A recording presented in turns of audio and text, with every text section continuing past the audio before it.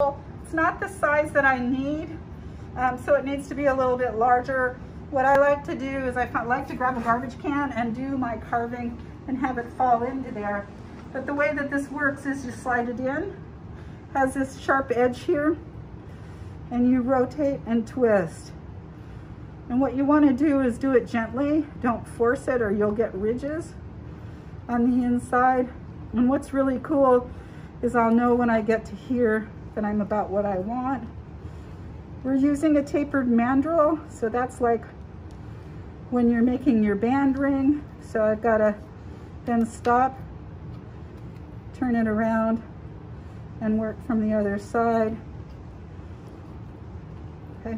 I don't have one of these in my studio. What I have is a big rat tail file, and I like using that because not always does your ring have to be perfectly round. But you can see I'm getting to 7, but really 7 needs to kind of be in the middle of this. So I know I need to work a little bit farther. And this really is a nice way to just round up a ring. I do want to warn you with this, if you throw it in with your files and stuff, you will start chipping this blade, and then you're going to be really unhappy with your results. So a lot of people work a lot more precise than I do. I kind of like to use my intuitive qualities. It's great having a brain that works really well, but I think the gut is also a really wonderful way to work. So I'm gonna pull this in.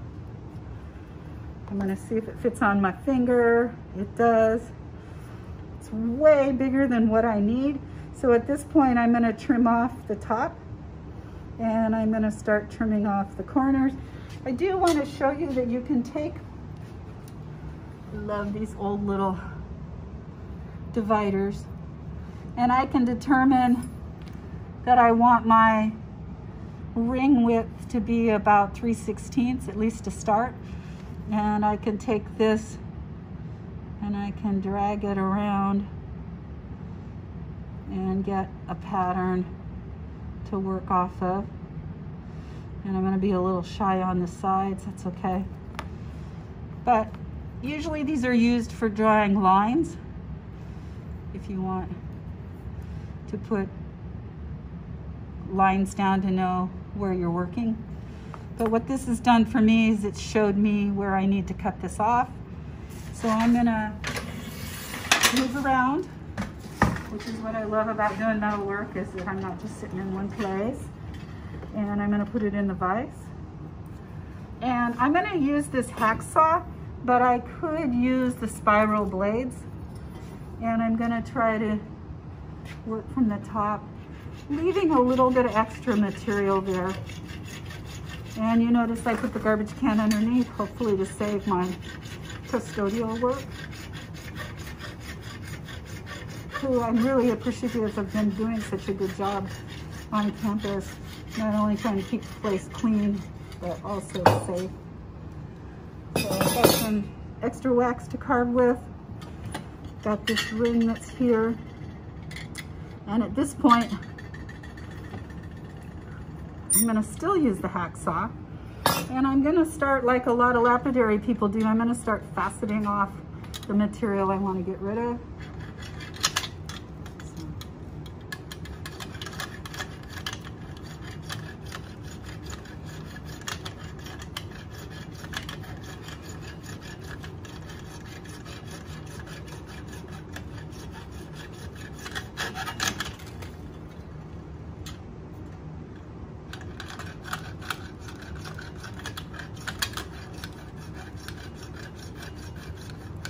Using a jeweler's saw with a spiral is probably a little bit safer and more accurate, but now I've got that much cut off.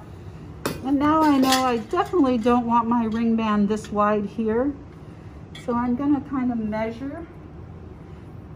So what I've got here is like 7/8. I really want mine to be just about 3/8. And I probably could measure this a little bit better. So what I'm going to do now is I'm going to take the hacksaw and I'm going to start here. I won't go down. Okay. And I'm going to go at an angle.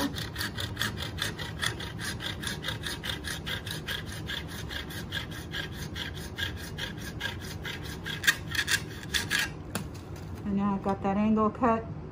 I'm going to come back and try to do the same angle.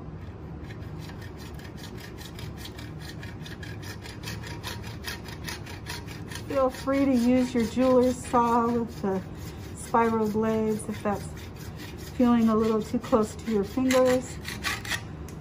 And then one of the things that I like to show you is the taper that comes into it. And so really you could actually use this material as another ring on a smaller scale. Okay, so make sure the wax dust doesn't end up being here. Clean it up afterwards so that somebody doesn't slip. And I'm at the point now to do some work. And what I want to show you, if I'm looking for angular shapes, I can see that when I cut this, this side isn't the same angle. So I'm going to tilt this up like this, and I'm going to use it on this rasp. And I'm going to correct my mistake. So now that I'm looking at it, that's starting to come along a little bit better. Pushing down with my thumb so it's cutting more than the top. So I change the angle of my wax. So, starting to get better. It's just up to here, so I got to keep going. Any wood files, rasps work really well for wax work.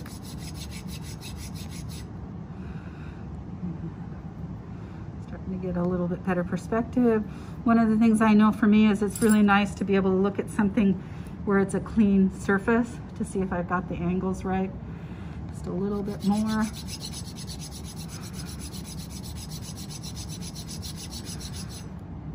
And then I'm going to turn it over and just true up that other side. I think if you first start working with these carving waxes, you're going to wonder why they're so hard. Well, that's so that you can get really clean, slick, smooth surfaces without any fingerprints or any fingernails into your surface. So you can see I've got a little bit more to take down. Could take some measurements to see how far I'm off.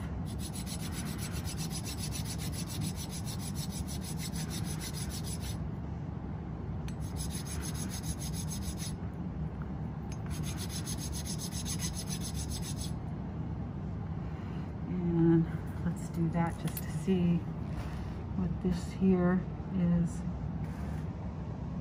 just 3/8, and over here just a little bit more than 3/8, but I'm not too far off with that. And then when I look on the top, where am I here?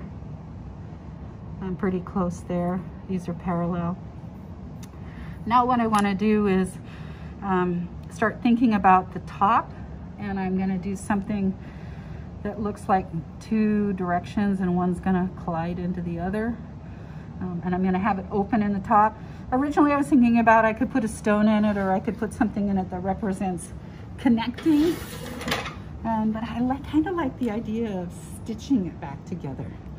So that's probably the way I'm going to go on that. The mistake people make when they carve rings is that they go, I don't really know what I'm going to do up here, so I'm just going to make my shank.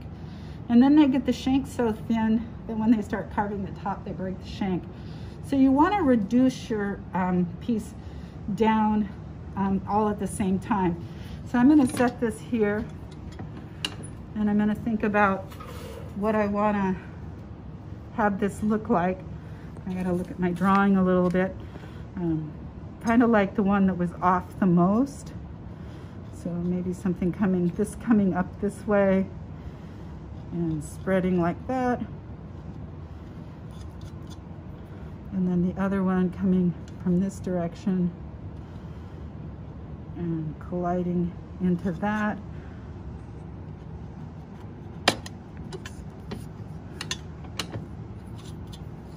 You can kind of see how I'm getting started on that. Okay.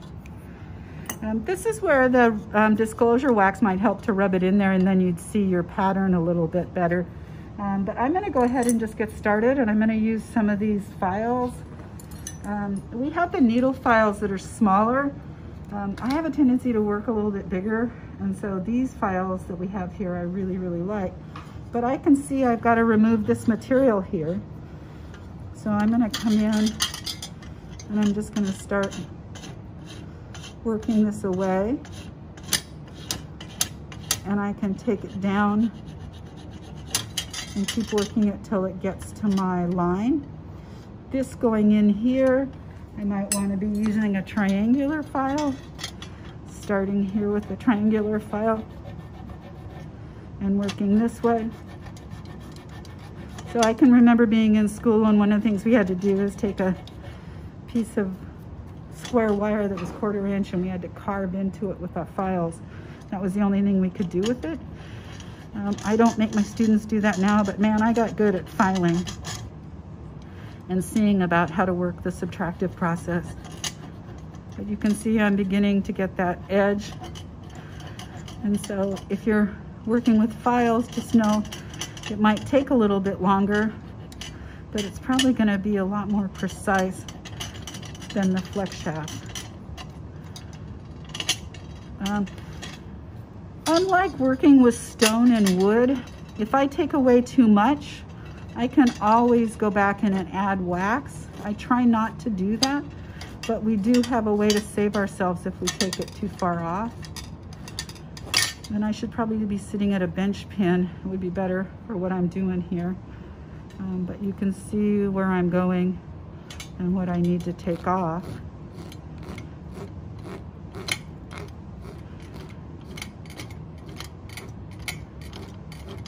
And I'm gonna just keep working this down, getting the top about what I want, and then I'm gonna look on the sides. And this is where I become a lot more intuitive about what I'm doing with the piece. But you can see that beginning to happen. I can also go back in with this big file once I get that part done, and I can begin carving the shank, but I don't want to take too much of that off right at this point. But you can see this should not take you all day. You should be able to carve a very simple ring in a couple of hours. It's really about being willing to commit to the shape that you want and then going for it, and then knowing that we can probably fix it. If you break your shank, we can melt it back together. If you break your shank right before you're going to invest it, we can actually just super glue it back together and invest it. So don't think that if you break it, something's wrong. I'm going to keep working on this, but I'm just going to keep carving it down. I would like to meet where the flex shaft is and show